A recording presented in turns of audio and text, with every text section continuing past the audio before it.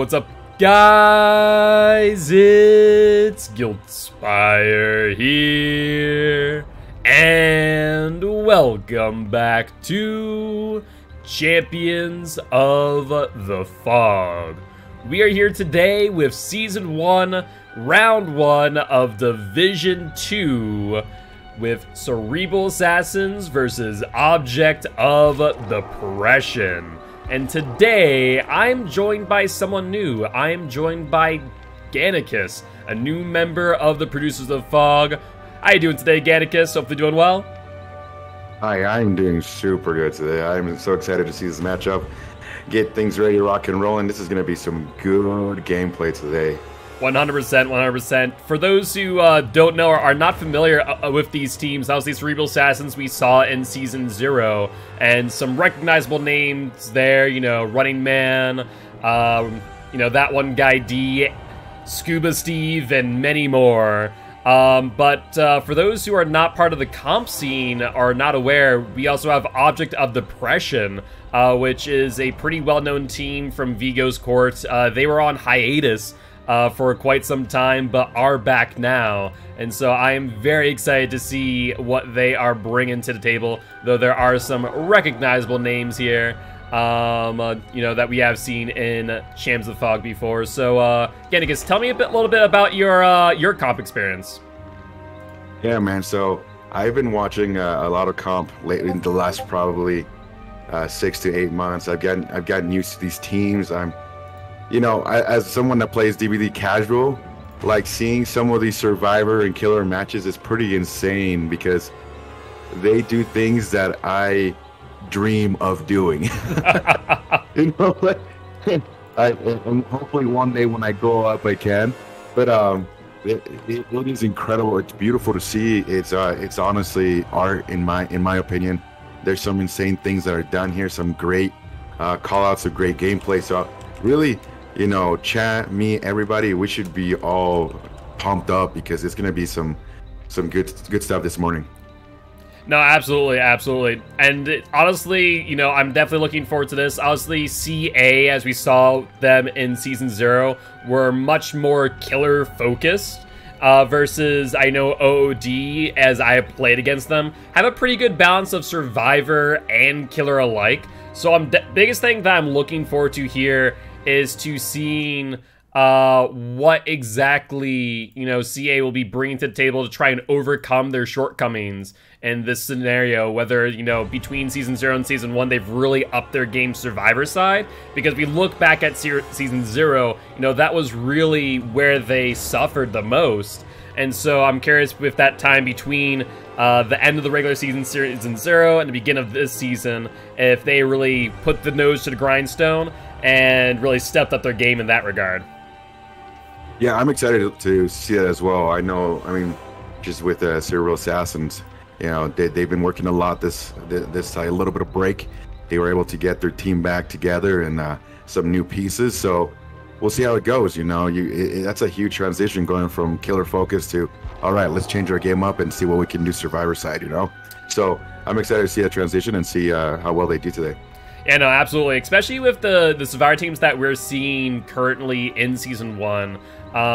You know, we have a lot of strong Survivor teams now, where I feel like that's one thing that was kind of missing in Season 0. If you look back at all the scorecards, it was so killer heavy, and now we have all these Survivor teams that might push the needle in the other direction, and really is going to put pressure on these killer mains that, you know, are more M1 focused, rather than, you know, the nurses, the spirits, the blights of the world.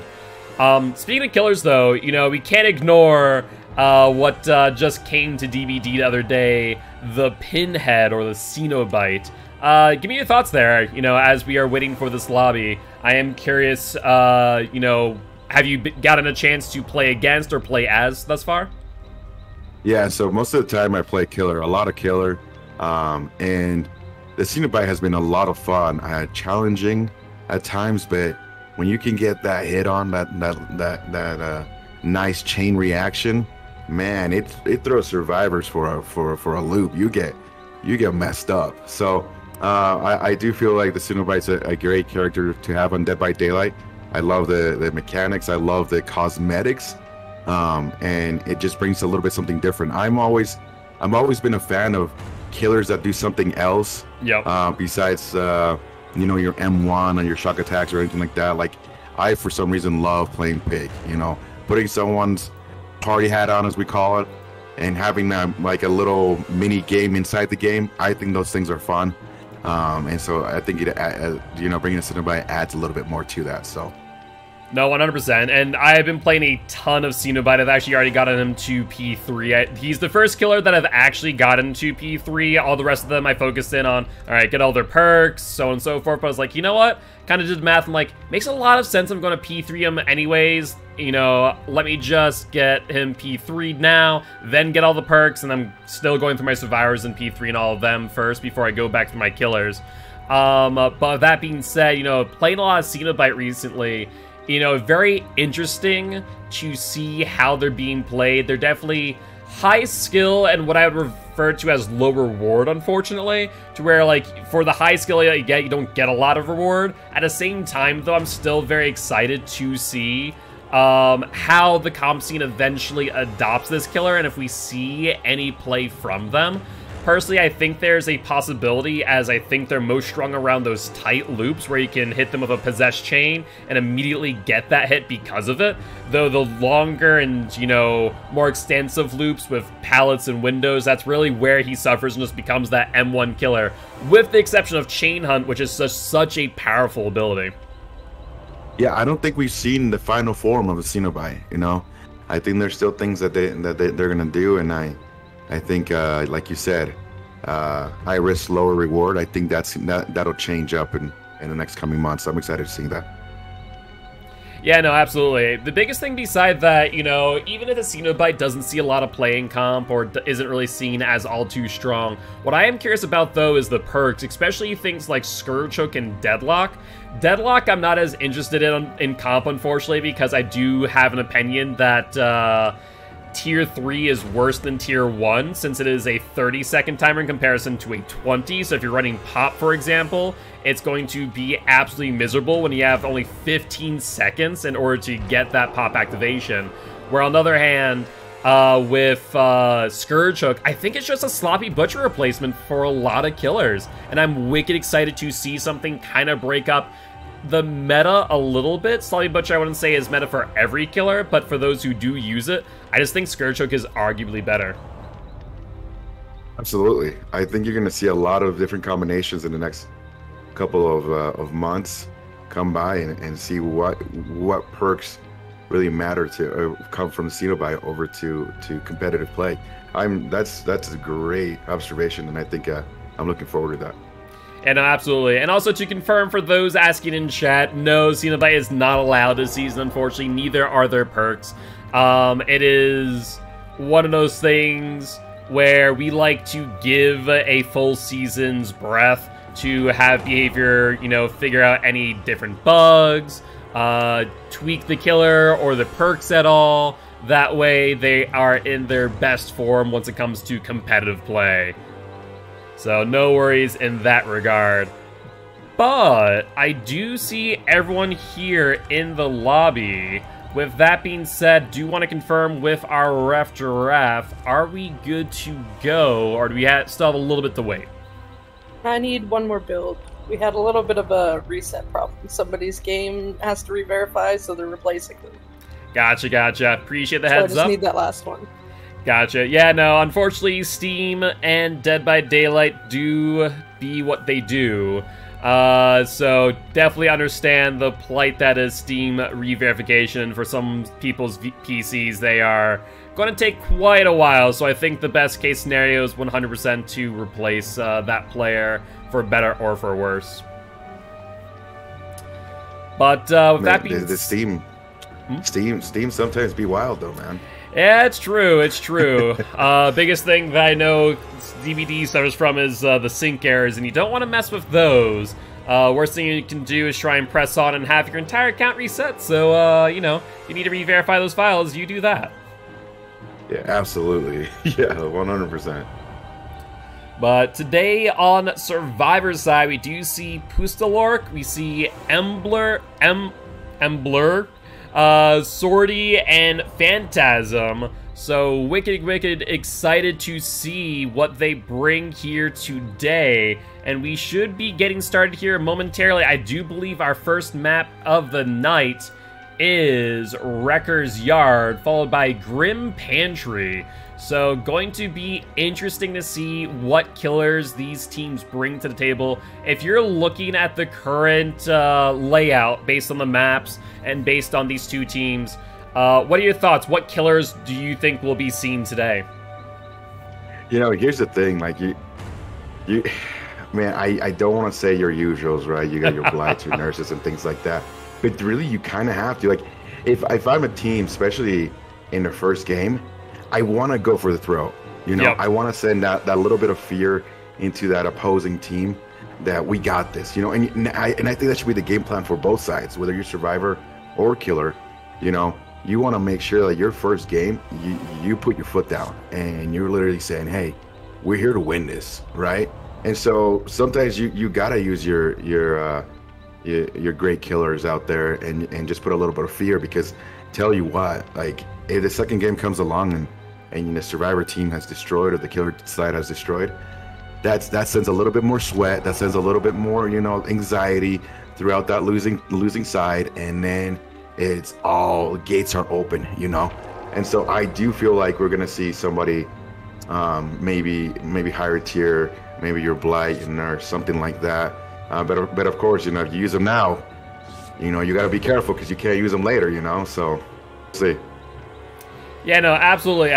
I think that, honestly, with this season, we, you know, allowed for every killer to be used twice. So I am fully expecting to see, you know, Nurse, Spirit, Blight used often. But it is the question of what is considered a top 10 in DBD comp right now. And there are those that are kind of fringe cases, which I do expect some, you know, specified play, like the Deathslingers, the Huntress of the world.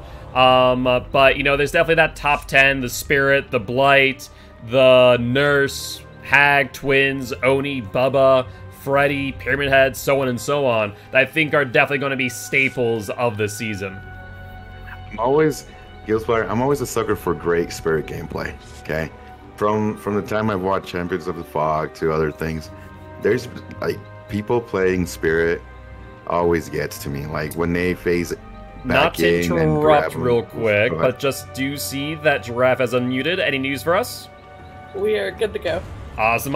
In that case, here we go. We are going to be jumping right on in to our first match of Division 2, Round 1, Cerebral Assassins versus Object of Depression.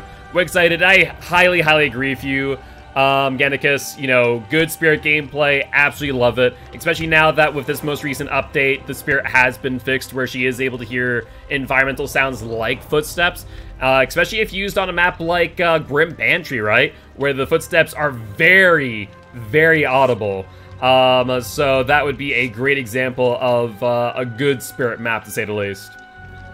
Oh yeah, oh my goodness, we're ready for a great game. These two teams are going to give it to us. I'm so pumped up for this. I'm happy to hear that, and so am I. And once these survivors do ready on up, I believe we'll be good to go. And with that being said, let's take a look. Maybe. It looks like they're getting some last-minute discussions on builds, but should be all good to go. And as been brought to my attention, as I will say, you know, sometimes I do some perk verification with the stream up. Apologies about that, so I'll be moving over to the intermission screen in the meanwhile to hide that as I do a quick double check just to ensure that the survivor builds are good to go. There's no double ups, there's no add-ons that they cannot bring, especially with OOD being a newer team to this league. I always want to be better safe than sorry, though I know they have enough comp experience where I have faith that they should be good to go. Oh, I'm getting the chills here. Here we go. Here we go, guys. Let's freaking go. Can't be logged now, unless, you know, console load times, they take a little bit. That's true too. That oh man, it's gonna be fun. I'm so excited. I'm happy to hear that. And so here's a question for you again, because as we are loaded in, what's your cup of tea? What's your poison? Are you killer main, survivor main, a little bit of both? A little bit of both. Actually, I'm more killer main now than ever. And I'll tell you what, it's gonna sound horrible, but I actually started playing killer 8 months ago. The reason for it was queue times. But Fair now, enough. but now I have loved the killer side. Like I love survivor as well, but killer is my jam, and I'm sold. Oh, here we go. Awesome. Everything looks good on my end on the quick inspection, and we are starting off strong here with Osaka on the Spirit. Or not, sorry. Talking about Spirit, it's a nurse. I'm like, wait a second. Like, I know what it is, I see what it is, but 100% a nurse. With that being said, you know, looking around real quick, just based on environmentals, we see a lit totem, and we also do see a corrupt intervention. And not only do we see one set of totems, we see two, if not more. So, suggesting to me that we could be seeing some haunted ground on the nurse here.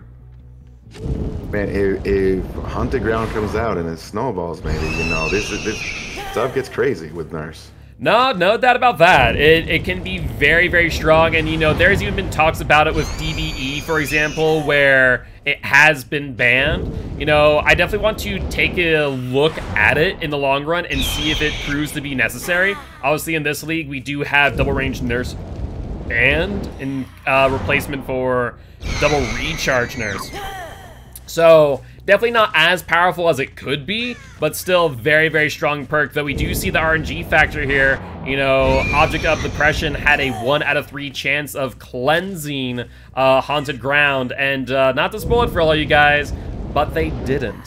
So, they are currently in a position right now to where, as long as they don't cleanse any other totem, which they don't currently, they should prove to be fine here.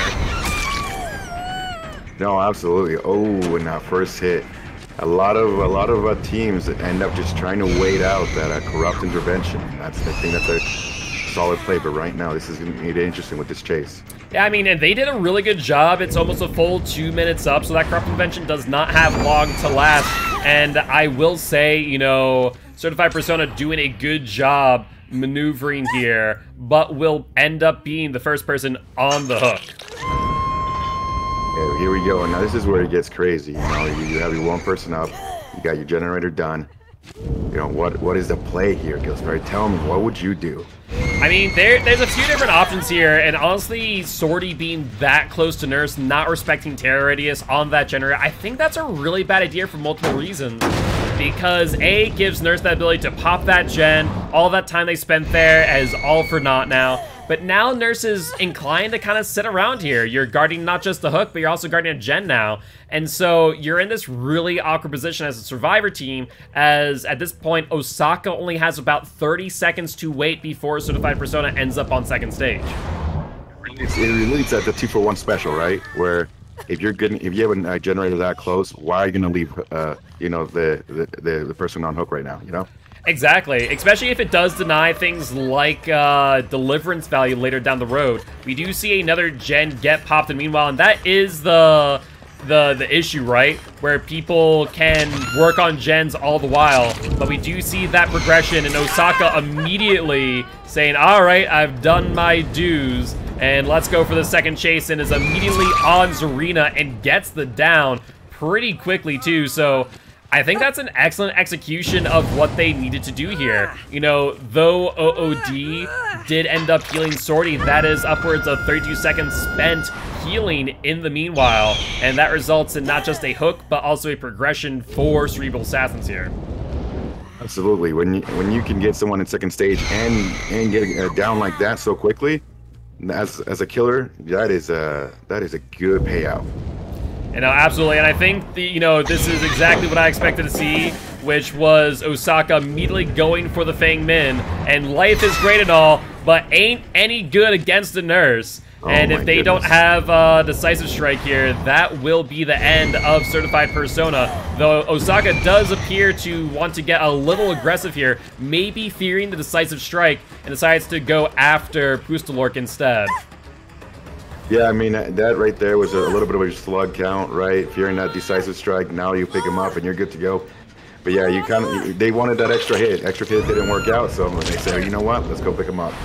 You know, absolutely. What I am surprised about, however, is that last gen that they're right next to had probably 70%, give or take, on it. And Osaka just said, you know what?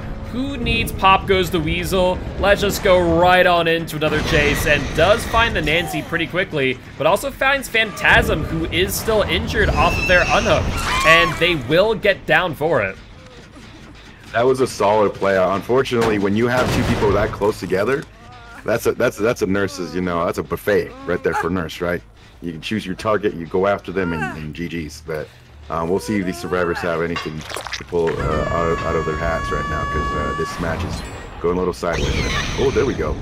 Yeah, I mean, at the end of the day, the biggest thing that I look at for a killer, especially in comp, is by the 3rd gen being completed, you do want one person out of the match. And not only does Osaka have one person out of the match, they now have another person on Death Hook.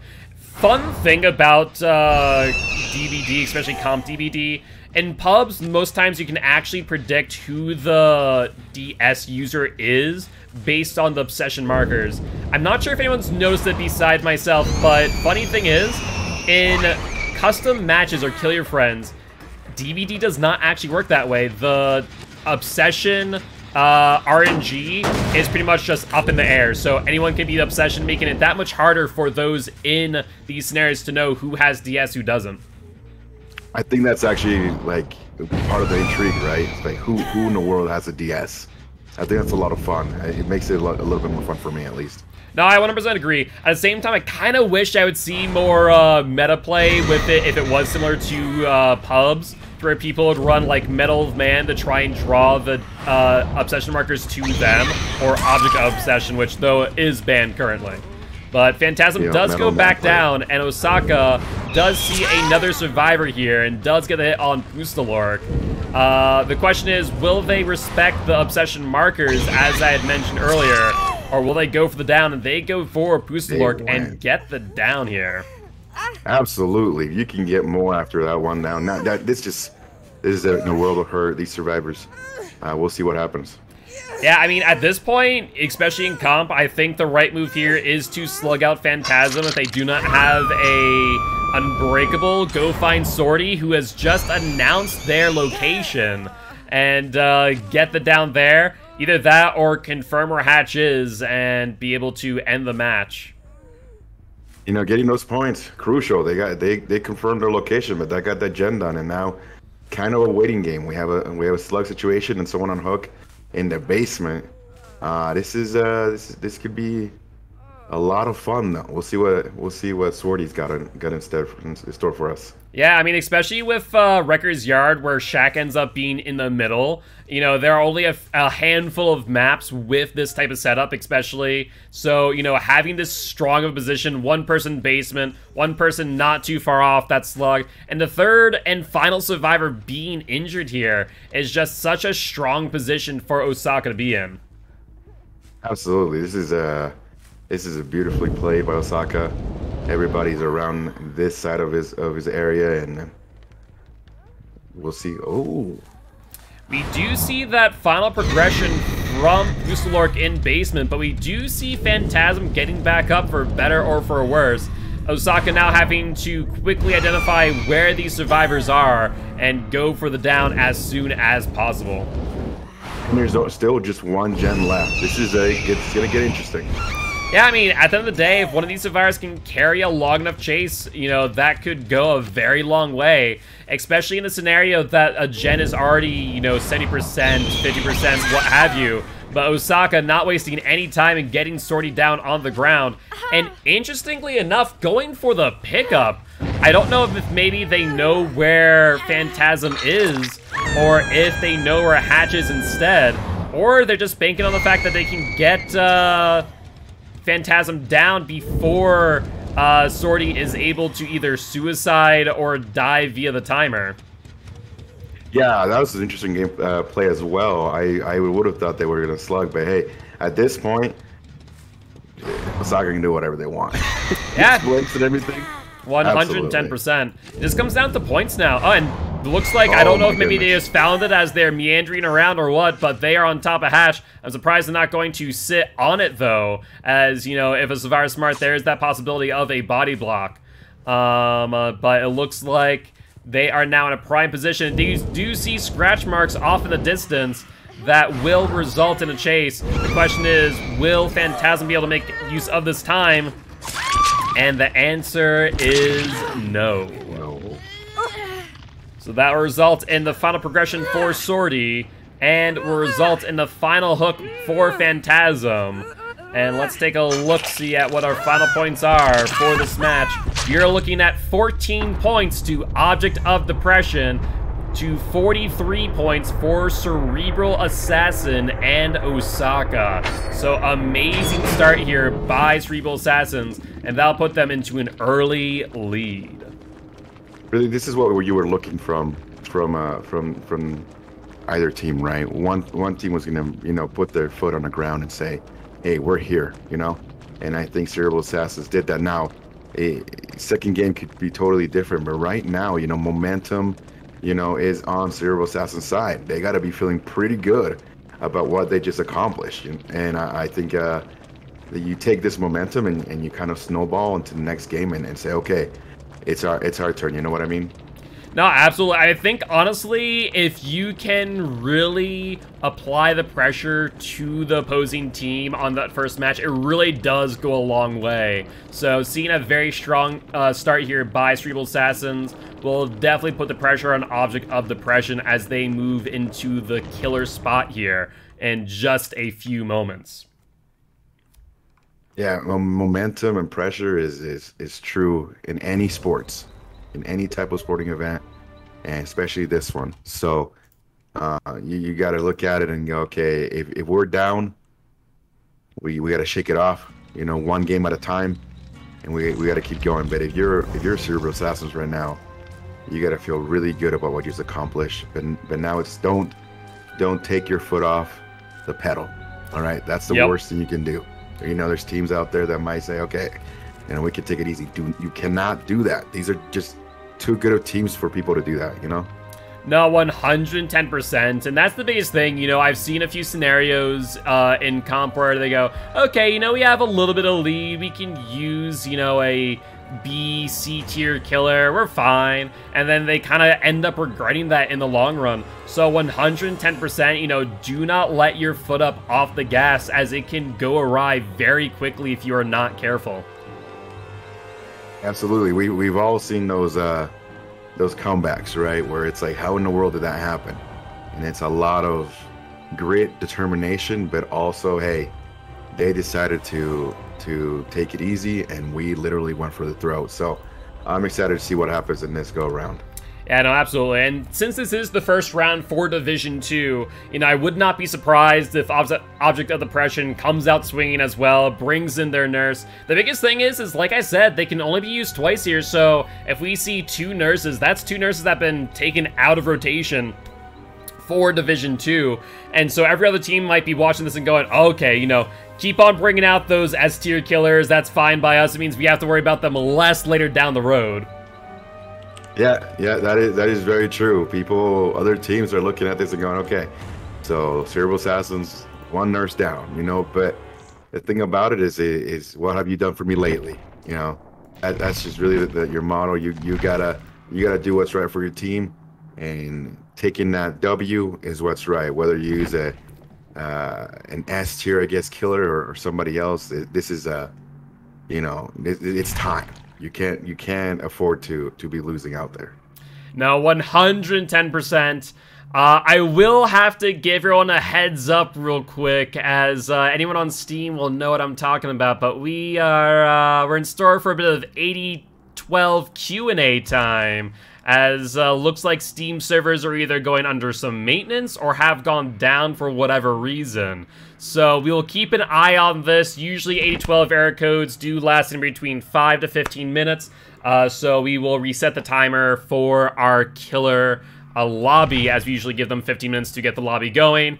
As I'm not able to join myself, it will be a bit of time. Do not know if this is a US Central issue, but for all of you on Steam in chat, let me know if you are experiencing a Steam outage as well, or if this is just a US Central issue.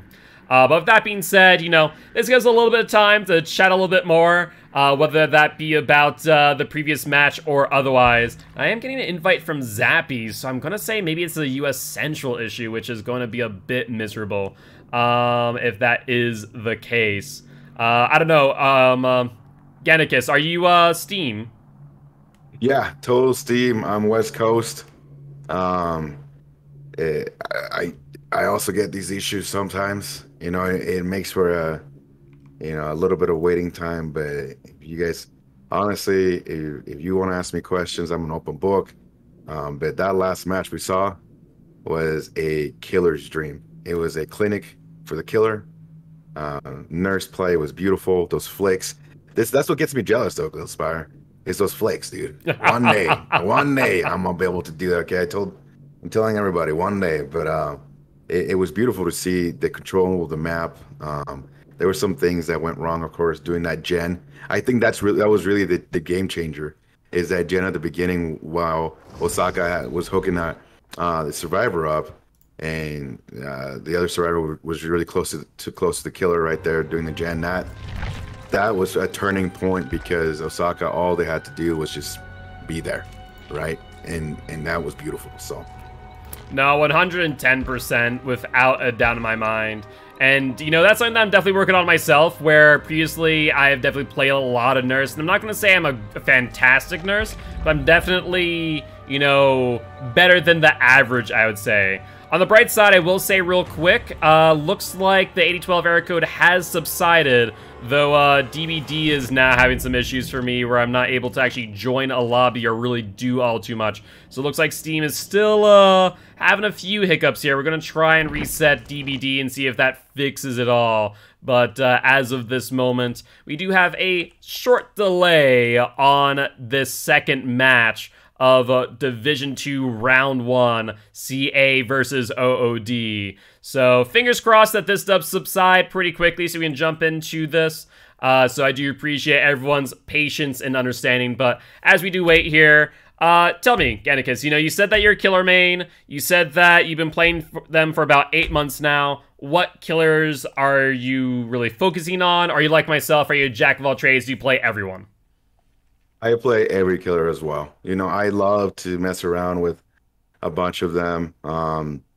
I've come to the realization that it probably hurts me a lot because blood points, it ain't easy getting them blood points. You know what I'm saying? Like, I've split them among all my killers, and so that's really bad because you get into those lobbies that you need some extra stuff, and things happen. But yeah, absolutely. Like, honestly, my favorites right now, I love me some Plague, some Spirit. I like my Mimi killers, you know, Clown's up there. I love Clown. Then I got my boy Nemesis out there with his tentacles. I love him as well. So, but I will play anything. I love learning, and this is one of the things that, you know, the reason I love watching DBD Esports is the fact that I can learn. I can see some great gameplay and kind of copy that into my offline or stream experience. No, absolutely. That makes a ton of sense. And yeah, it's much like me where I do play pretty much every single killer. I've gone through the same grind that you are currently going through, which is trying to get every perk on every killer. I have successfully done that on all 24. The 25th is on the way with the Cenobite, so I understand that grind all too well. If you're ever looking to grind blood points and want to get really good at a specific killer, highly, highly, highly recommend grabbing the Blight, because Blight is a ton of fun, but B, just a fantastic you know, killer for blood points. They are an absolute blood point machine, where you pretty much max out your deviousness every game. They're hyper lethal, being the S tier killer that they are. So I did what was referred to as the 60 million blood point challenge, trying to get 60 million blood points in under 30 days, which was a challenge created by Scary Drop Bear, another Dead by Daylight content creator. And so I did that pretty much with nothing but Blight. So I would definitely advocate for barbecue and chili Blight. Really good stuff in that regard. You know, Blight's insane. Man, I've seen some amazing Blight gameplay. I actually went and got up against the Sergeant Fidget's Blight, and that gave me a little bit of nightmares. Didn't want to do that again. So there's a lot of good stuff with Blight. I want to learn more about Blight, the flicks and everything like that. It is beautiful to see. Yeah, the biggest thing that I can recommend if you are looking to pick up Blight is a lot of people on PC, a lot of what they do wrong is they do wrist flicks, where they just flick with the wrist, mainly because whether you have a smaller, you know, mouse pad or what have you, but that's really what does limit you in that regard. A Blight main who is part of my community and part of COTF actually gave me the tips while I was using Blight and saying, make sure you're using your entire arm. You know, even if you have to pick up that mouse, use your entire arm because you're going to be able to get those really, really tight flicks. And I have definitely found that to be true. So a small tip, but a good one nonetheless. Otherwise, it's all about just map knowledge, knowing how to get from one side of the map to the other using every bit of object and range you can to really apply a ton of pressure. Because no one expects a Blight coming at you a mile an hour with Tinker Proc, to say the least. Yo, those Blights zoom. They zoom out there, man. I have been caught before. That's actually a great tip. To be honest with you, I'm gonna use my whole freaking arm now, dude. I never thought about that. That's great. Yeah, no, it seems really small, but like it does go a long way in improving your Blight gameplay, because before I was kind of just flicking with my wrist, and especially my right turn flicks were just really, really weak because I don't have that much mobility turning out to the right with my right hand. Whereas now when I go fully out using my mouse across my entire mouse pad, it goes a long way, and now it just shows that my left-handed flicks are a lot worse because my keyboard and my mouse pad are a little bit too close together. So once in a while during stream, you'll just hear a big clink, and just my mouse and my keyboard smashing together. I'm like, well, I got the down at the very least. On the downside, though, I have a dent in my keyboard now. So awesome, actually. I was just thinking about that. I was like, my mousepad area will probably get destroyed if I end up playing more Blight. Poor keyboard of yours there. Yeah, no, seriously. It happens way too often and becomes a bit of a meme now over on my channel. But do you want to give you guys all a heads up and an update? We do have everyone in lobby at this current point in time, and we are just waiting to confirm both Survivor and Killer's builds. And once we do, we'll be going right on in with Object of Depression on Killer's side. To give you guys a quick breakdown that you guys will not see, we currently have Pustalork on Killer, T.Y. Talus Warden as Nancy, Osaka as Ace, Scuba Steve on Claudette, and Low Pro Apprentice on Nia. So very, very exciting stuff to say the least. And I'm excited to see overall, you know, what they are bringing to the table and what they're able to really do here.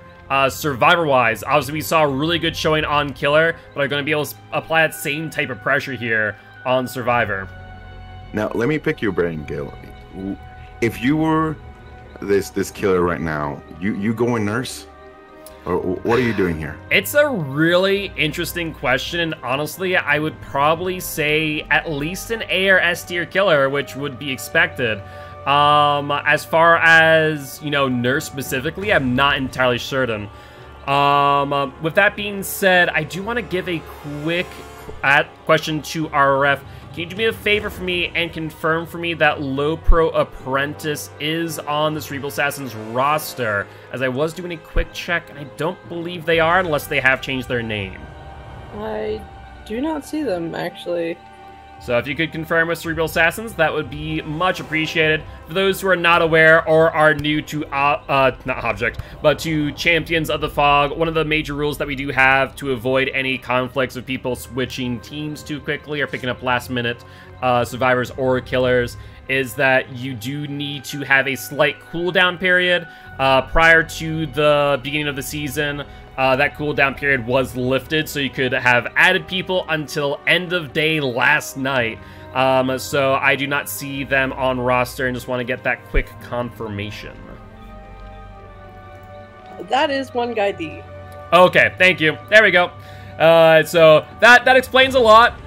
You know, maybe one guy D played a lot of Billy on stream, which could make sense. But give the name. Oh, that one guy D and his Billy game. Okay, all right, that makes more sense now. Honestly, actually, while I have you, can you check the dates for Scuba Steve? Is that good? Repeat that one more time. Apologies. The date for Scuba Steve's ID being added. The date for Scuba Steve, as long as it was not today, they should be good. It was on the 6th, so we should be good. As I mentioned earlier, we have lifted the roster cooldown until their first match, and now everyone who is added is subject to that cooldown period. But we are good with Scuba Steve. We should be good to go, and I believe we are just waiting on confirmation for builds. All right, so maybe Nurse, maybe not, maybe Blight. What do we got here? If I had to look at Wrecker's Yard, Blight I just don't feel, because there's a lot of those tight loops, and for anyone who plays as or plays against a lot of Blight, one of the biggest things that you know is that you want to keep them on tight loops and ensure that you're keeping them on the other side of it, because as long as they don't have the objects to bounce off of, then they're kind of just a M1 115 killer, right? And sometimes you kind of get caught out after that initial hit. But beside that, you know, I don't think Blight would make all too much sense here. On this map, I could see maybe a Bubba, as they do have that intra-shred ability, as there's a lot of pallets, not a lot of vaults to work with, except on the outskirts on those tiles, kind of to the 8 cardinal positions of Shack. You know, you have your north, south, west, so on and so forth. You know, there's kind of 8 tiles to really work with. Otherwise, it's just all pallets. So an insta-shred killer, I could see like Bubba. At the same time, if you're really wanting to put the pressure onto Cerebral Assassins here, I'm just thinking another Nurse, honestly. Listen, if Billy comes out, I'm a sucker for Billy. I will. Oh my god, I'll lose it. Dude, I could definitely see it. Some of the funnest. I could definitely see it. Though I've seen a lot of people saying, you know, though Billy really good, obviously not as good as their heyday. You know, people are saying that he definitely needs NOED in order to be useful in the long run, since he is really just an M1 killer with an insta-down ability. So I'm thinking, you know, if we do see Billy, I'd be interested to see how strong they are, especially against this team. But I do see that Giraffe has unmuted. Giraffe, any updates? We're good to go. We're good to go. Thank you, thank you. So in that case, I'll let the teams know. And we'll be moving on into the second trial of Division 2 Round 1, Cerebral Assassins versus Object of Depression. And so, we'll see if we confirm our suspicions here. Will it be a Nurse? Will it be someone a little bit lower tier? How comfortable is Pustelork? And based on what I've seen prior, I think I have my guesses. Here we go. This is going to be exciting. Buckle up. Buckle up. This is I'm already getting chills for this one. I see a good outcome here. No, 100%. I'm very excited. I'm hoping for a very good round, because if we do see a very, you know, demanding round by Object of Depression here, then that means that we go into trial number 3 and trial number 4, where it really is anyone's game, where if we see another blowout by Cerebral Assassins, that then puts all the pressure on Object of Depression for those last 2 trials. And personally, I don't know about you, but I love seeing a very tight, close game where it's anyone's match. Oh, absolutely. Those are the best types of games. Are you kidding? That's sweat. Let's go. Oh my goodness. And we are on a surprising choice, actually. I was not expecting this. From Pustelork, I really was expecting a Nurse, but we see a Huntress. Oh man, if there's anything I love more than seeing those hatches go, I haven't found it yet. I love this stuff. Let's see what the Huntress can bring to the table. Yeah, no, this is going to be very exciting, and a very early find into the Corrupt Invention. That was less than 30 seconds, and so amazing, amazing start here by Pustelork, and that will result in their first hook. Are they going to try and go for basement? I think this is going to be a bit of a stretch, if so, though I will note something. They're moving a little bit faster than normal, wouldn't you say? Just a tad bit faster than a normal Huntress killer would run. Yeah, so interesting choice, not to spoil it, but yeah, there is agitation being used this match, which is a surprising perk to see used in comp, to say the least. But I mean, with Basement being in middle here with Huntress, and being how dangerous Huntress can be when it comes to exiting the basement, maybe it's a very strategic choice, as we do see a very quick hit here by the Huntress. They do not follow it up on the BT, but do get a hit on Osaka nonetheless. Yeah, great start by this Huntress. I mean, a lot of pressure in this area. Three survivors in this area right now. So, I mean, this is a good start. Great start. Absolutely, really great start by the Huntress. Really good showings thus far on their usage of hatchets, because at the end of the day, that is your lifeblood. Though I will say, this little back and forth that we're seeing here with no hatchets in hand might be a dangerous play, to say the least. It was. It gave the time for the survivors to actually spread the map out. Oh, what a beautiful hit. Yeah, it gave them time to kind of spread out, gave them time to reset, and obviously we do see that gen also going off. Yeah, this is the control of the Huntress, right? If she can control this area right here, it's and get some downs.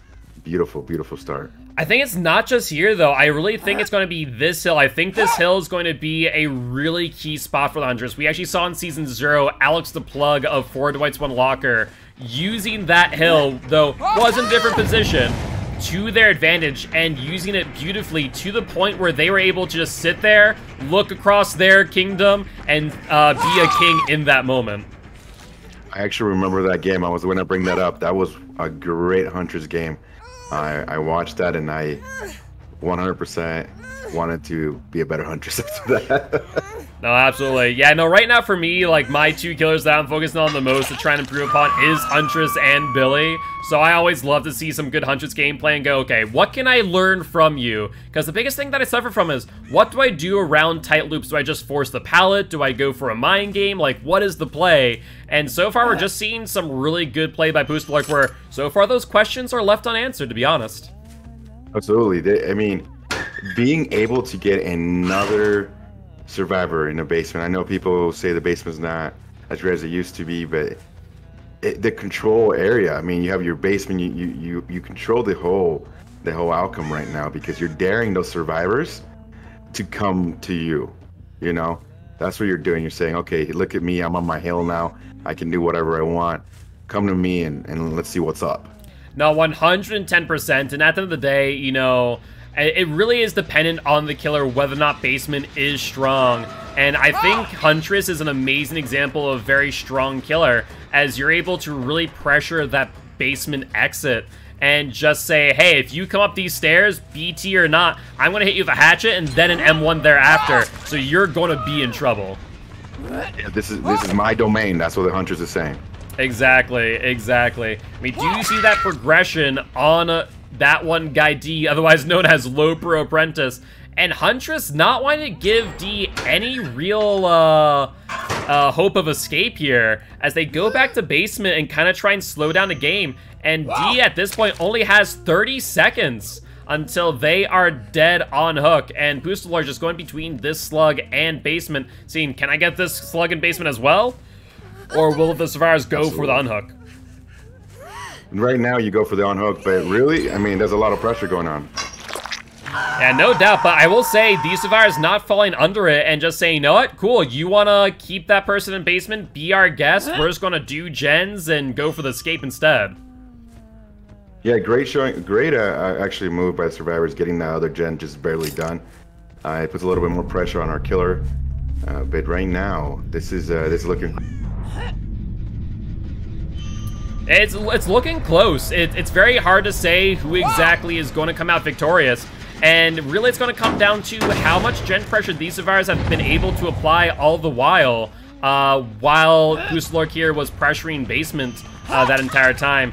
If, you know, we didn't see a lot of gens hit 70%, then I think that Huntress has a very good possibility of, you know, taking control of this match and just systematically, one by one, killing off these survivors. Absolutely. And we'll see what's going on with these other survivors, whether they're resetting. That's the play, you know. Do you reset against this Huntress? Do you get on a gen? Right now, it's looking a little tight for them. Oh, not to mention that, but I didn't notice it at the time until this look after that hook, where I don't know if you saw what I saw, but I saw probably one of the worst 3 gens you could possibly have against Pustelork in this moment, where all 3 of them are right around that hill. And like I said, you sit on top of that as a Huntress, you go, this is my kingdom, and you are my peasants. Absolutely. I just literally saw what you saw, and this is a spicy situation, because Huntress can put a lot of pressure with her hatchets, and this is her kingdom, and you're like I said, you're just part of the experience, and here we go. Yeah, no, 110%. Honestly, if I'm Pustelork here, I'm just gonna sit up on that hill, I'm gonna watch the hook, and watch that generator regress in the meanwhile, because honestly, you know, it's your game to lose now.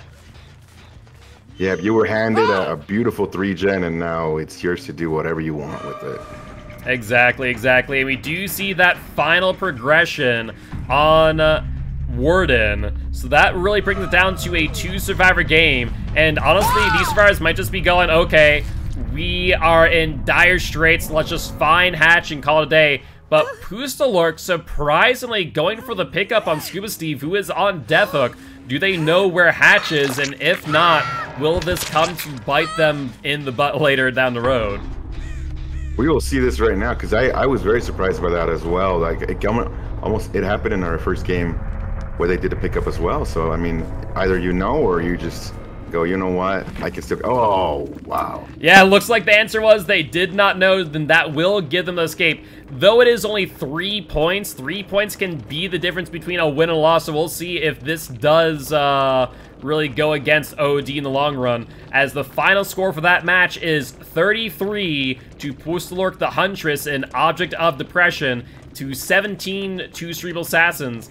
And I think that is really going to hurt them, as that last survivor who did escape, Osaka, had 3 full hook states to give. Even if it was 1 hook, 2 progressions, that's 10 points that they could have gained in that moment, you know, really bridging that gap from that first match. And so the current score overall is 47 Object of Depression to 60 Cerebral Assassins. So there's still that 13-point gap that Object of Depression has to make up in this upcoming match. Like you were saying, that's 10 points, you know? If we add 10 points, you have a tied game.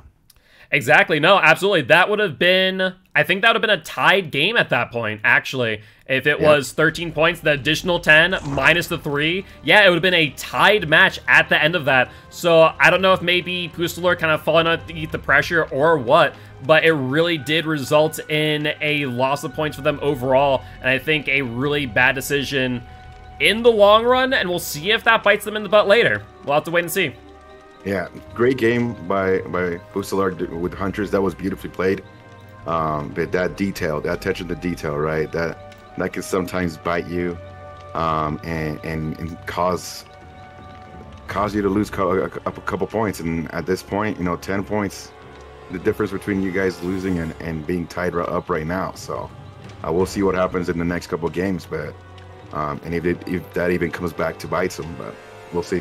Yeah, no, absolutely. I mean, outside of that one mistake, in my opinion, flawless match, really great usage of Basement there as Huntress. And I think that really shows how powerful Huntress can be on certain maps and in certain situations, as we did see, you know, Basement used again and again and again. And it's just really unfortunate for Cerebral Assassins, you know, leaving that 3-gen until the last gen was needed, and where Pustelork was just able to, you know, sit on the hill and claim their territory. Yeah, absolutely beautiful gameplay by Pustelork, just waiting it out, using Basement as her castle. You know, you come in and see what's up, right? And that 3-gen was kind of crazy for them, but you know, at the end of the day, it's back to round 3, and you still got to show up, and it's still a close game. It's anyone's game right now. Both of these teams are looking fairly even. No, absolutely. And I believe that we have Certified Persona here on trial number 3 for Object of Depression. I will give a quick heads up, as I don't believe their DVD ID is currently updated, as I tried to find them over on my friends list, and I do not see them. So if we could give them a heads up real quick, Giraffe, and just let them know to provide their updated DVD ID, so that both teams and myself can have them added. Would be much appreciated. But overall, you know, very excited for this next trial, where I'm very curious to see if they're going to bring in an S-tier killer. We saw their Huntress, which some people claim is A-tier. In my opinion, if we're looking at an all-up tier list, not comp focused, just general, you know, Huntress is a solid B-tier killer. Arguably could be A-tier, but I think just with the fact of how it can go either way based on the map, I'd say solid B, you know, B plus up there with Deathslinger, some of the best anti-loopers in the game. So if that being said, you know, really curious to see if they go for the throat and go for that S-tier killer here. Yeah, it'll be really interesting to see who they pick. Especially like you said, I agree with you on the Huntress, B plus. I honestly, it wouldn't surprise me if they brought out Deathslinger. You know, if you save your nurses for another day, just seeing the dominance that they had with Huntress, I would not be surprised. Yeah, no, absolutely, absolutely. I would not disagree with you whatsoever. And it looks like the only difference, just to confirm, with Certified Persona's name, they have a space.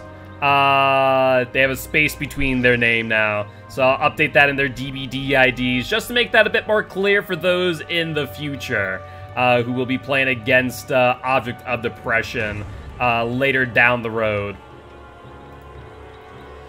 Speaking... Oh, go ahead. Oh, what are you going to say? I was gonna say, I have seen some crazy Deathslinger gameplay. Oh yeah. Here it is wild. Some of these hits and no scopes, the precision, the timing. Holy smoke! So, Deathslinger under the right person's hands can become just a deadly killer. No, 110%, and it really does depend on the map again. You know, a lot of these anti-loop killers are very map dependent.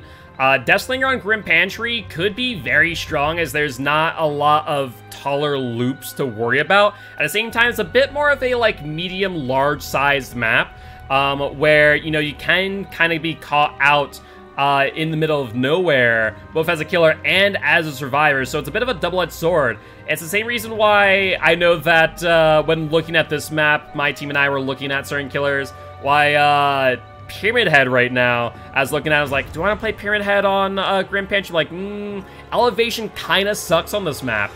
Same reason why I would probably, you know, debate playing Billy or Bubba, or anyone that really suffers from even mild elevation changes with their power usage. Doctor as well, you know, can be really detrimental to their overall play.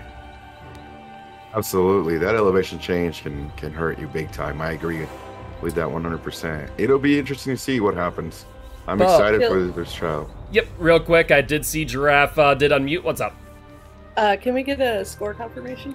Yep, score confirmation right now, as of this moment, is 47 Object of Depression to 60 Cerebral Assassins. Alright, thank you. No worries. But yeah, so that elevation change will definitely determine a lot here. Obviously, one of the major things that we saw last match will also be things like basement placement, whether it's over in shack or in main building. So that will also prove to be an interesting thought, and see if these killers really focus in on basement as much as they did last time. Absolutely, the basement gameplay has been awesome, and it's been good to see just how these killers use it as almost a trap, right? Like they daring, man, very daring to say, hey, come into my basement if you want to. And we'll see if that keeps happening today. I look forward to that, though. I love the basement.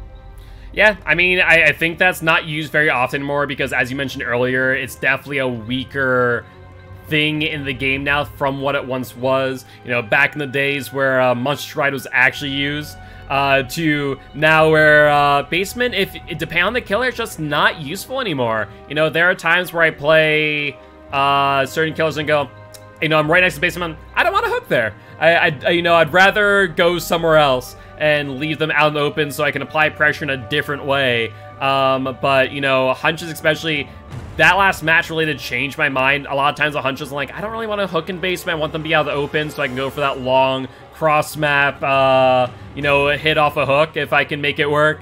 And then that one, I'm like, you know what? If basement's within my vicinity, not a bad place to be because I can just sit at the top of those stairs and be like, okay, now what? Exactly. I think some of the funnest things I've seen though is a basement trapper though. I'll give it up to one of my basement trappers out there. That's some of the funniest stuff I've ever seen in my life. It's good stuff. Yeah, no, absolutely, absolutely. And who knows? Maybe we'll see a basement trapper eventually. You know, there's some very cheeky things you can do with trapper, to say the least. Yeah, I would clap all day for that. That's some good stuff. But right now, you know, you kind of have to go for the throat again, right? So it's a little bit even on both sides. You're only down 13. 13 is an easy score to come back from, but it does require a little bit of work, and that's where I don't know. We'll see if they end up bringing someone A tier, or if they go for the throat and bring out a nurse or something like that. Yeah, I mean, it's very possible that Object of Obsession kind of went into this and underestimated the Cerebral Assassins team based on the, you know, gameplay they saw from Season 0. And so it's very possible that, you know, they'll go in with an S tier here, but I do see Giraffe has an update for us. We are good to go. Awesome, awesome. In that case, I'll let this lobby know. And we'll be jumping on into Trial 3 of Division 2, Round 1. Cerebral Assassin's Object of Depression here momentarily on the Grim Pantry. So here's a question for you, real quick. You know, Killer Main, last 8 months, Grim Pantry. If you had to pick your build, are you going for Ruin Pop, which is really the killer meta, or are you going for Ruin Undying on this map specifically? Honestly, Ruin Undying, you know? I want to have Ruin as long as I can. Right? Pop is great, but against these kind of survivors, when you're playing survivors that really know what they're doing, I want to stay with Ruin as long as possible. You know, I want to get them off gens, make them rethink their strategies, confuse them a little bit. I think your Ruin Undying kind of does a job because you cleanse Undying. I still got Ruin for another whatever, you know, how much longer I want, you know? Yeah, no, absolutely, absolutely. The big thing is, I don't know about you, but man, my totems have been going out quick in pubs. Like, I'm not even playing comp here, and it's like, okay, Rune's gone in 30 seconds. It's like, okay, what content creator did a video on every single spot for these freaking godforsaken totems? I know Starva did one on, like, Grim Pantry and Backwater Swamp. I'm like, okay, I appreciate you as an educational Dead by Daylight player, but, like, stop it. I want my Ruin to stay alive for a little bit longer. Absolutely. Oh my goodness. There's nothing that hurts you more as a killer when your Ruin dies off in 10 seconds. No, 100%, but surprise, surprise, no A-tier killer. Bubba I put in like top B. Some would argue A-tier in comp, but we see a Bubba on the Grim Pantry from Certified Persona. Someone going after my own little heart. I love Bubba. This is going to be a lot of fun. No, I absolutely love Bubba too, and, you know, Bubba has definitely become one of my comp focuses, as I've proven to be pretty good with them. Bubba, Freddy, Pyramid Head, and a few others, though I can play everyone. But I am surprised to see Bubba on this map specifically. As I did mention before, that elevation change from those little hills that you get on this map can actually prove to be really detrimental and very hard to see objects that you're going across, where you're going, okay, you know, I'm going to try and get a survivor down, but you might end up hitting a tree or a rock instead because of it. Let's see how much the survivors use that in their favor as well. No, 100%. And speaking of totems, we do see Ruin out very, very quickly, as that totem is the only one that we saw on the map. You know, could have been a Devour, but let's be honest, definitely Ruin. Absolutely. Like we talked about, there's nothing that hurts more as a killer in just pubs as seeing your Ruin die off in 30 seconds. Now, 110%. Something else that's really surprising not to see here in this situation is no Bamboozle. Like, when I think of Bubba, I think of Billy goes, ah yes, Bamboozle. Like, there are just certain perks on certain killers that are auto-include. Demogorgon has Save the Best for last. Monster Abuse on Deathslinger. For Bubba, it is Bamboozle. Yeah, it's a little bit surprising. Bamboozle does level the playing field for good old Bubba, so that is interesting to see. We'll see how this chase ends up going, though. Yeah, I see a lot of mind games, a lot of turns here to try and make usage. But as I mentioned, Grim Pantry is just such a pain for Bubba because of those little objects here and there that can really trip them up. And we already are completely through Corrupted Invention, a full 2 minutes. And this is where, if I'm the killer, I'm starting to sweat a little bit. Because fact of the matter is, if I don't get it down the first 2 minutes, there's something wrong. Yeah, absolutely. Right now, if you went a full corrupt, you don't have a down, you're starting to say, okay, what's my next move? Because I got to make it move quickly, or it's going to get out of hand. Yeah, no, absolutely. And though I do love this back and forth with Bubba against this ace, you know, just really, really suffering here. And I'll be honest, I've seen some of Certified Persona's gameplay in the past, and it's not looking like I normally see. You know, this is some really sloppy plays, a lot of tantrums happening. No downs with 1 gen already complete. This is going to put Object of Depression in a really awkward position if Certified Persona keeps up at this pace. Yeah, I am getting a little worried as well. 2 gens down, no hooks. Yeah, we'll see what happens in the next, 2 minutes. Yeah, no, I mean, I think these upcoming downs are really going to make it or break it for Bubba. And like I said, we're seeing exactly what I said. I think less experienced Bubba players, will know the pain that Certified Persona is experiencing here. We're just tantruming off of every single object. In some cases, it could be seen as purposeful. I know, like, old Bubba, you would tantrum on purpose because the tantrum time was actually shorter than your cooldown. But with new Bubba, you just lose so much good value here. And, even with that argument, I don't think that is really to be said. And Certified Persona just, I think maybe slap himself on the face real quick, like, okay, come here. I need to do something because I'm just hitting every single object around me. At this point, you got to get somebody. Yeah, even if it's just 1 hook into a camp third stage, you need something here to give your Survivor team a little bit of hope going into trial number 4.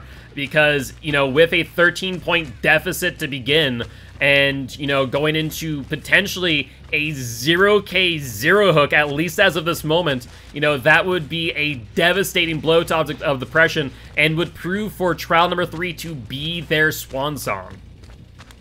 Yeah, this is you got to get somebody. You got to camp them. You got to make sure you kill confirm that person, and then hopefully someone else tries to go for the save and you get that other person down as well, and then your game. But right now,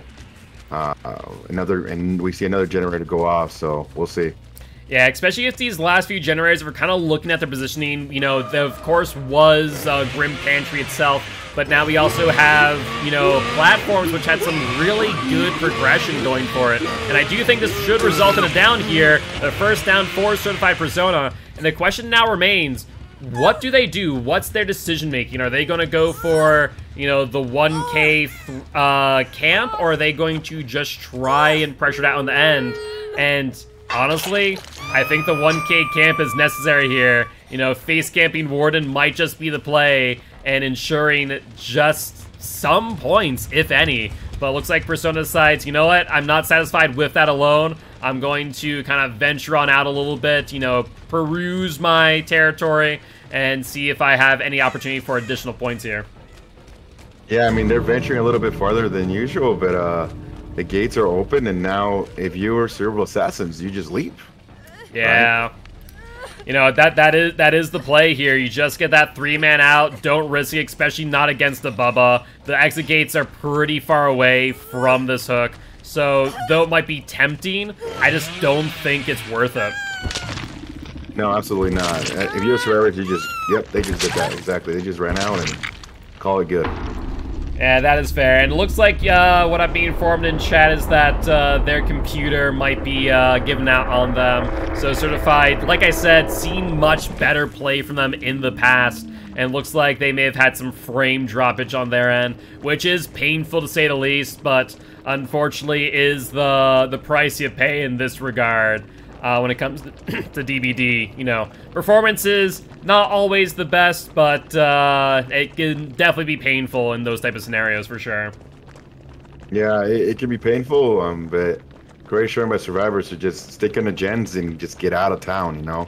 Yep, survivors have no qualms making use of that time given to them by performance issues, and especially not in comp. And so at the end of that, for that trial, we're looking at 38 in favor of Cerebral Assassins to 10 for Object of Obsession's Bubba, Certified Persona. So final score as of this moment is 57 to Object of Depression to 98 to Cerebral Assassins. I mean, that is a 41-point match, and so it's going to be very hard for Cerebral Assassins to lose, and just as difficult for Object Obsession to win.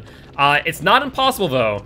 41 points is within the Survivor's capability. They just pretty much have to do exactly what we saw here, but just a little bit better. They're going to have to get a 4-man out for the full 50 points with pretty much 0 hooks. Is it impossible? Absolutely not. Is it improbable? Yeah, it's going to be difficult. It's going to be a uphill battle for Object of Depression, to say the least. Yeah, I mean, it can be hard, but the thing about it is, like, if you're Cerebral Assassins and you're killing now, you know, I wouldn't throw out an S tier killer or even an A+ killer, you know? No, 110%. Honestly, in this situation, I would just say, you know, bring in maybe not a throwaway killer, but probably an M1 killer. Because if we're looking at the breakdown to make it very clear, basically, Object of Depression needs to deny them 2-3 hooks. But on top of that, if they want to, they could simply face camp the first survivor they get and kill them out the game. That ends it then and there. That would be the end of it all. Absolutely. Yep. Absolutely. All they need is just the one survivor to go down. Yeah, it's going to be a very difficult uphill battle for Object of Depression. I have faith that it's possible, and, you know, at the end of the day, you know, we could see a huge upset here. And here's the thing is, it's a little bit of chess, right? If you're Cerebral Assassins, you're going, okay, well, do we save our killers for a next match, or what do we do here? And if you're Object of Depression, if they end up bringing in M1 killer, or, you know, your trapper, your clown, something like that, you're going, okay, there might be light at the end of the tunnel. We can do this, right? And so both teams are going to be looking at this very strategically and saying, okay, what do we do next? Yeah, no, 110%. It's going to be very interesting. I'm curious to see how safe these survivors play it. You know, will they be just playing very immersed, jumping on and off of gens continuously to ensure, you know, gen pressure while ensuring that they don't end up in chase? You know, I'm fully expecting to see, you know, Corrupt Intervention. Are they going to wait it out? You know, what is the strategy going into this match for Object of Depression? I'm going to always say Object of Obsession because of the perk, even though I know it's Object of Depression. No, I feel you on that. It'll be interesting to see. I expect them to really just get in there, get your gems done, and get out. It's not impossible, like you said, but also you kind of have to take what the killer gives you, right? What killer are they going to play? How are we going to play them? It's not. It'll be a great upset, you know. It'll be an awesome one, and we'll see if it happens. Yeah, 110%. I'm very excited for this match nonetheless. I think the biggest thing is, win or lose, you know, play your heart out, because at the end of the day, even if this is, you know, going for, you know, going for silver and not gold, it's still practice nonetheless, and this is going to be your only time playing against this team. So it's best that you really get that practice in, especially coming back in the comp scene. I do want to clarify that Object of Depression was at a comp scene for a little bit, was a bit on hiatus, so they are back now. So, you know, maybe they're just kind of shaking off the rust here. So for all those teams watching for the future rounds, you know, I would not mark them down as a team not to be worried about. I have a feeling that we'll see a brand new Object of Depression here come round 2 of Division 2. And the thing is too, like, you can't, if you take it easy, it doesn't show you. If you take this film and watch it later and you're taking it easy, it's not going to show you anything, right? But exactly. If you do your best and you actually are looking to do the impossible, you can go back and go, okay, this is where we kind of messed up. This is where we could do better. This is where we could take more, do more gens or do whatever you can. But really look at it and go, cool, let's get better at what we're not doing right now and move on. But you cannot, if you take it easy, you can't look at that on your team and fully get better. You just can't. Right? Yep. It's a throwaway. So. No, 110%. It really comes down to you need to play as if you're playing against Oracle, that you're playing against the best teams that DBD has to offer. Which, speaking of, it's kind of interesting to mention that I've actually gotten some interest from some of those higher well-known teams like Oracle in COTF, which is really exciting. And I want to thank not just my co-hosts, like Gannick is here, but all of you for bringing the spotlight to Champs of the Fog, because we are getting closer and closer to hitting partner on Twitch, and that could lead to some really cool stuff later down the line, whether that be sponsorships or otherwise, which will mean that we can get a larger prize pool for the upcoming seasons, but also be able to pay co-hosts like Gannick is here for joining me today. Because at the end of the day, you know, this is becoming a big and welcoming community, and I have to thank all you guys, as well as my mod team, for keeping the reins on this community. I know comp side can be a little bit rowdy sometimes, but been watching chat here and very happy with where we are, being very welcoming, very wholesome, explaining the game and the point system to newcomers. And being supportive of one another. Yeah, we trash talk once in a while, and that's okay, but we keep it tame, all things considered. Hey, it's not competitive unless it's trash talk, right? People have sides. They want their team to win. There's nothing wrong with that. Nothing wrong with a little trash talking in here. Exactly. But with that being said, I do see all the survivors here in the lobby. Do you want to confirm real quick with Giraffe if we are good to go? Still waiting on survivor builds. Thank you. Coming in. So it looks like we are currently in the works. I'm so pumped for this game. This one right here, you know, do the impossible. Show us what's up. I know they're testing builds or whatever you're going to do, but show us what's up. You know, show us that competitive spirit, and let's freaking go. I'm super pumped for this one. Yeah, honestly, as much as you could very easily write off Object of Depression in this situation, we could very easily see a huge upset with this match where, you know, Survivor team just comes out swinging and does exactly what we saw last match. You know, obviously, I think that would come down to Running Man making some huge mistakes as well. But the great thing about this is that we could see just some amazing Survivor gameplay, and, you know, depending on that, it could just be such an amazing thing to witness, where we get that 4-man out on 2 hooks, and Survivors are using every single thing they possibly can to get that W. Yo, that's why you play the game, right?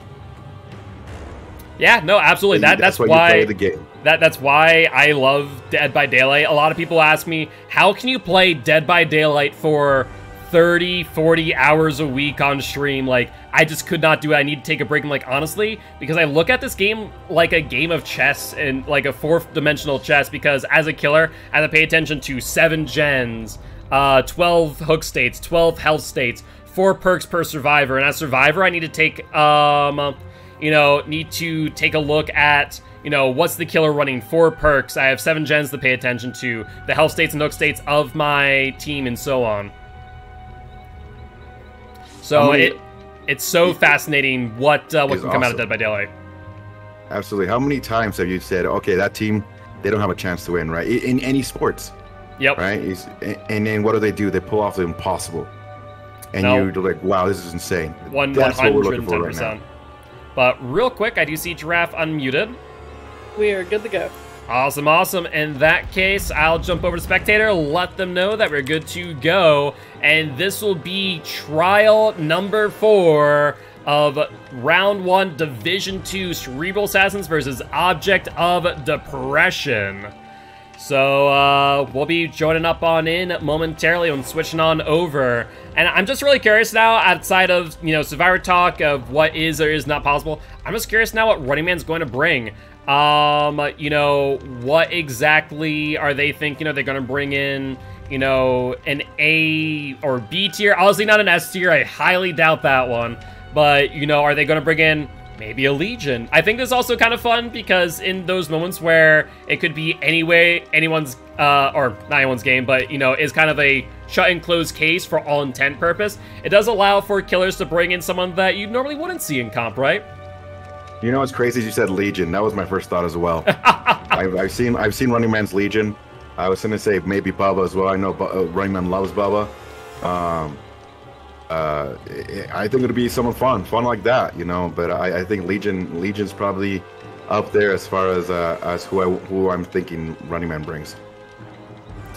Yeah, I mean, realistically speaking, I would love to see more Legion. I do wish that certain killers would get just slight tweaks. I mean, to be fair, first killer that I'd want to get tweaked in Dead by Daylight is freaking Trapper. Trapper's just been done so dirty for the last 5 years. Like, he was the killer to play, and nowadays, he is a bit of a meme. Yeah, it's so satisfying to play when you actually get those traps and they do work.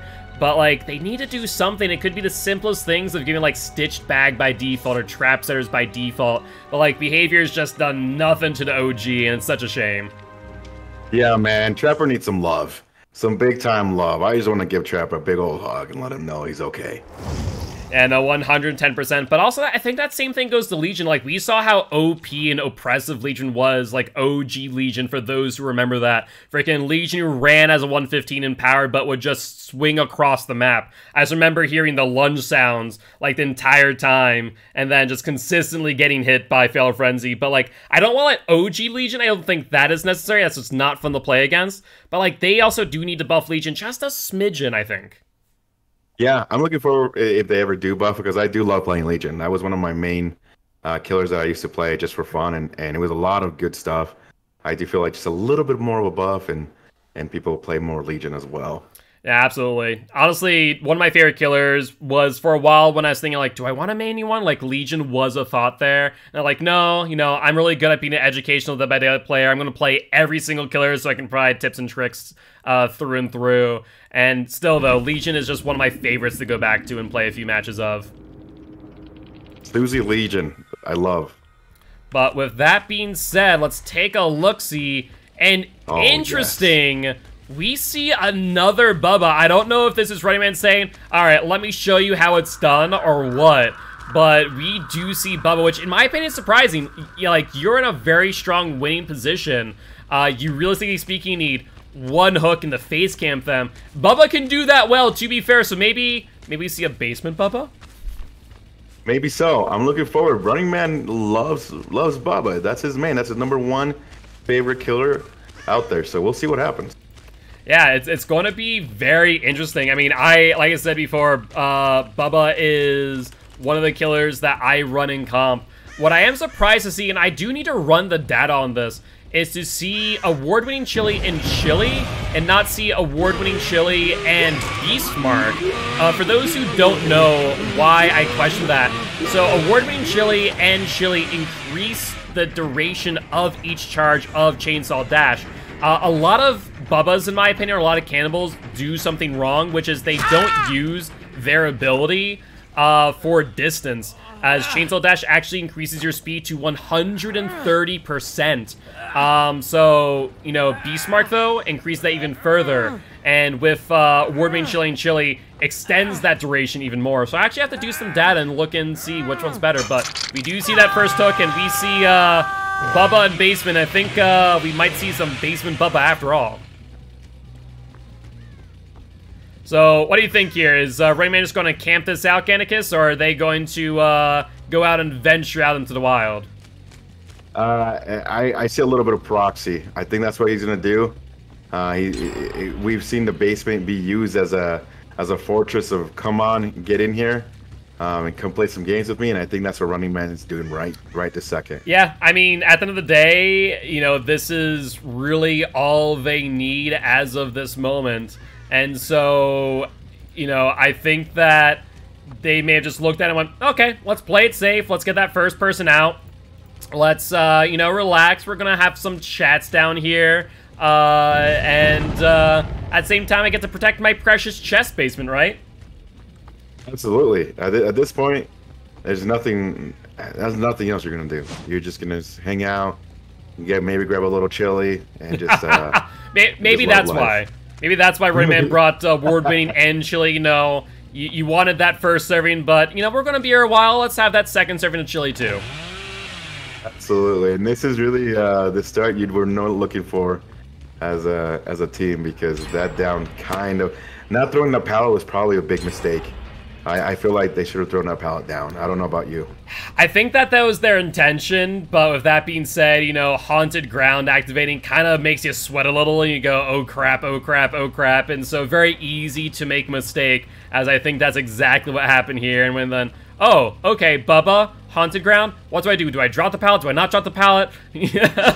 So a lot of questions being asked in that moment. Yep. Absolutely.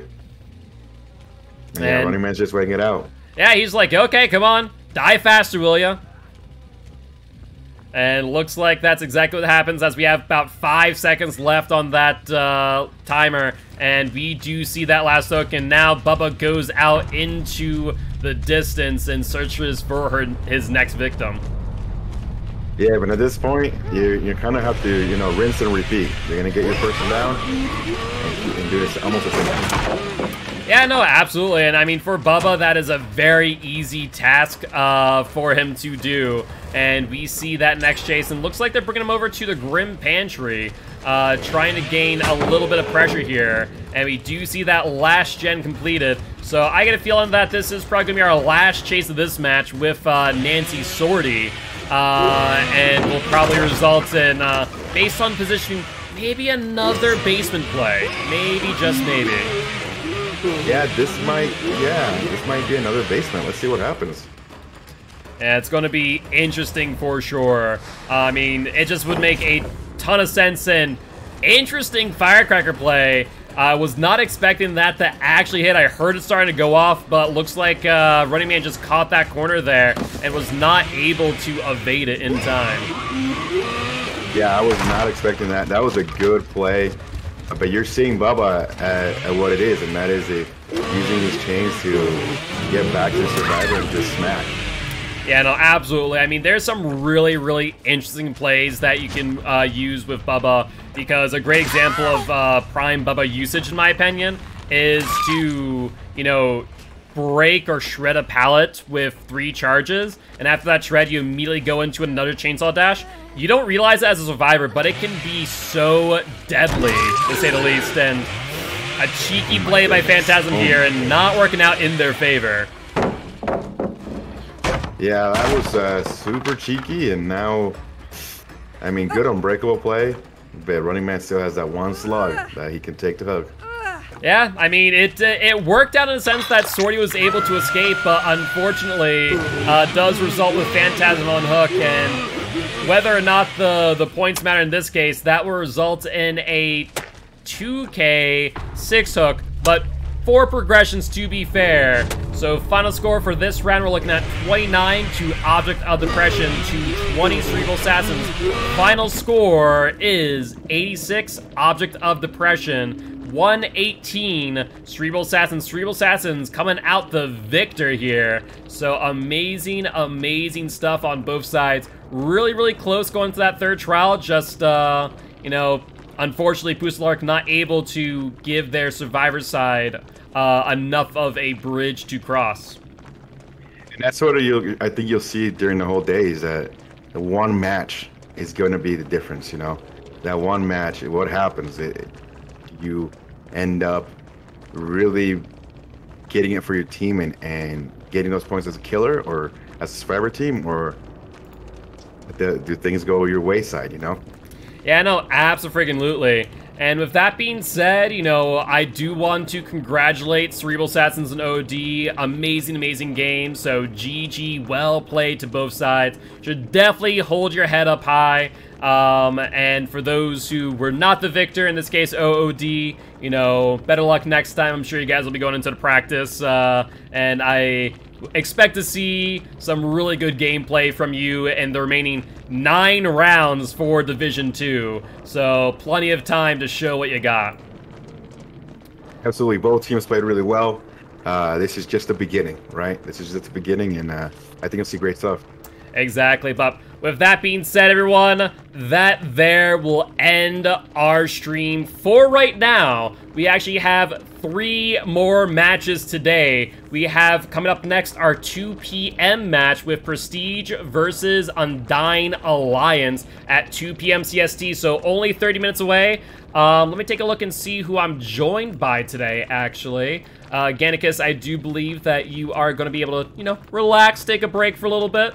But my producer, my co-host joining me is going to be, let's take a look, Vader, actually another new co-host, though a member of COTF from Season 0. So the OG Vader will be joining me at 2 p.m. for Prestige versus Undying Alliance, so make sure you guys are here for that. And we have another match at 4 p.m. CST and one at 6 p.m. CST. I do want to give a quick shout out to the 4 p.m. CST match, as that is my team, but most of all, actually, we actually have a new primary host on. We have Rugard, who everyone knows from Vigo's Court and Champions of Fog, joined by all 4 Domos, so a really cracked hosting team that will be streaming the sample text match against...